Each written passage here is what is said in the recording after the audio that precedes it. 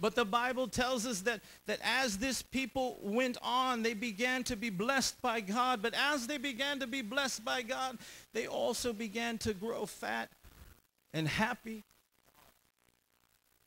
And the more they were blessed, the less time they had for God.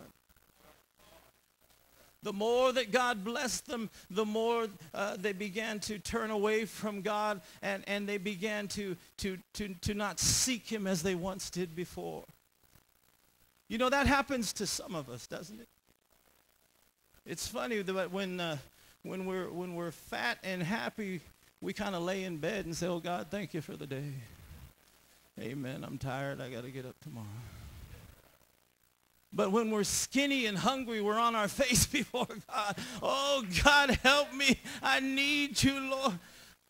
Hello, has anybody ever been there?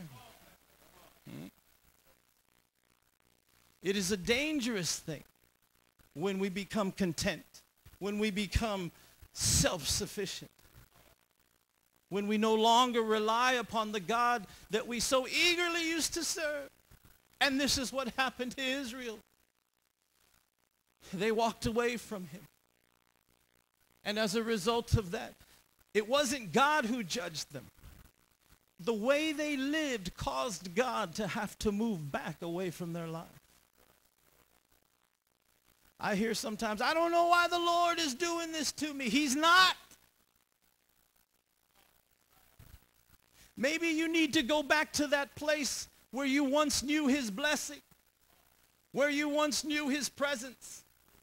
And be honest and open between you and your God and ask him, Father, where did I take the wrong road?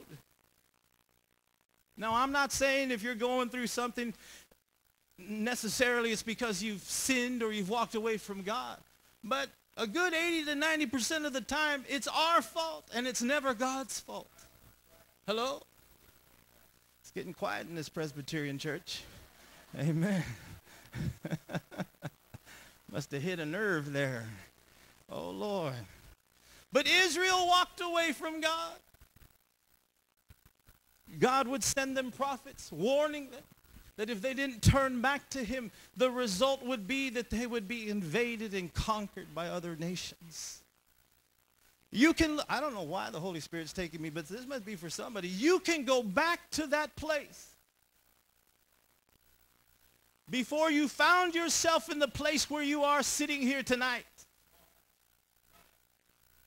If you will be honest by the Spirit of God, you could go back to the place that God sent someone by your way and said, hey, would you like to go to prayer meeting? And you said, no, I just don't know.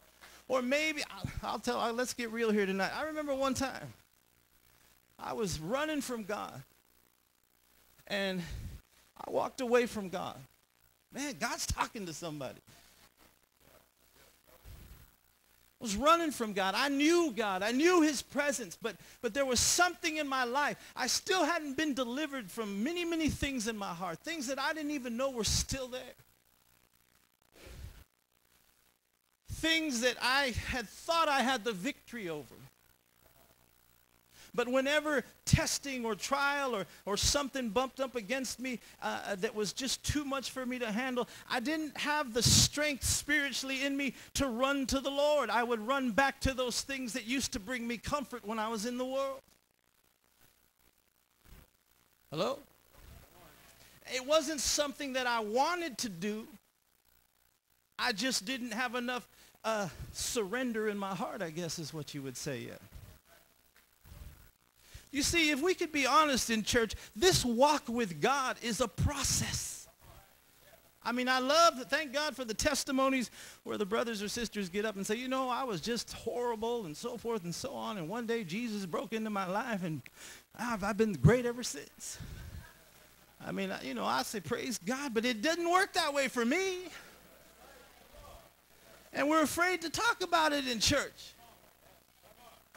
You know, some of the biggest gathering of liars is on a Sunday morning. Hello? Can't pay your bills. Wife left you. You've been fooling around with the secretary. Your dog bit you on the way out the door. And you come to church and they say, how you doing, brother? And you say, oh, everything's blessed, brother. I'm just doing fine. Liar!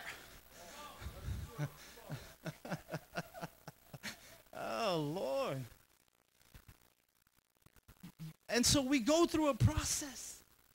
This walk with God, it ain't easy. I mean, especially in the world we're living in now. It's not easy. It's not easy. I wish I could give you 3 points and a tape collection you could take home, study my manual, buy my DVD, and you just, it'll be okay tomorrow. But that isn't the truth. Hello. Peter said on the night that Jesus would be arrested in the garden, Peter was sitting at the dinner table, and he told Jesus, said, man, I'm going to be betrayed tonight. And Peter said, Lord, I don't care if everybody else betrays you. I'll never betray you. He said, I am ready both to go to jail and to die with you, Lord. I asked myself one time, I said, Lord, many more than one time, I said, Lord, how could a man say, I am ready, and be absolutely, completely convinced in his own heart that he was ready, and yet only be a few moments from the greatest failure that he had ever experienced in his life? As a matter of fact, if it wasn't for the Spirit of God and his mercy on Peter's life, he would have hung himself just like Judas did. I am ready. That just blows my mind. We're talking about church people here now. Think of what the power of God would be like in our services if we could just take off all our religious pretense and walk in the door and say, you know what? I ain't perfect, but I know one who is, and his name is Jesus, and he can save me, he can heal me, he can set me free. I'm hanging on, and I hope you are too. Hallelujah. Glory to God.